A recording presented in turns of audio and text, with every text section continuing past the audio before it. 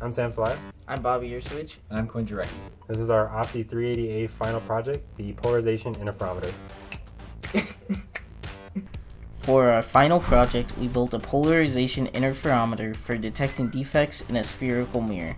The polarization interferometer is based on the Twyman green, which uses a collimated light source, in our case, a 632.8 nanometer Heine laser.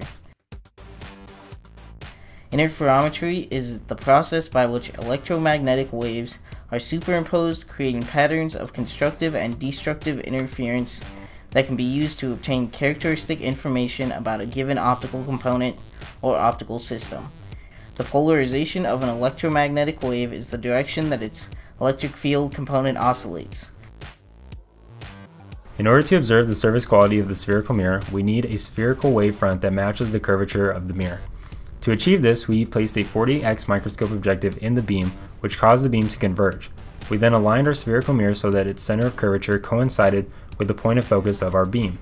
At this position, the wavefront is tangential to the mirror at every point. It then reflects back on itself and is recombined by the objective, giving it a planar wavefront.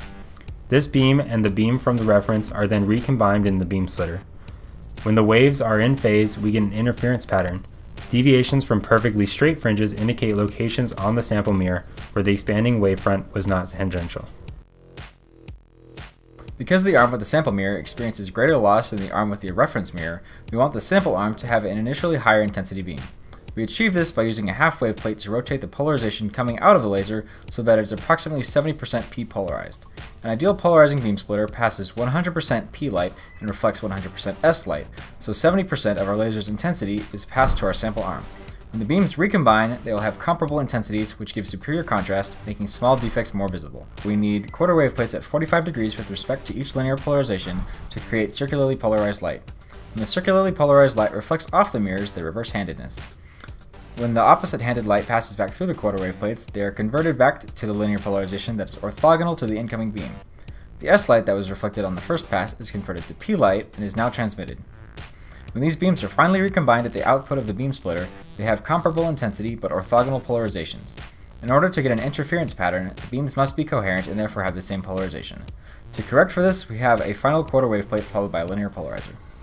As stated, this setup is good for detecting the quality of curved reflective surfaces.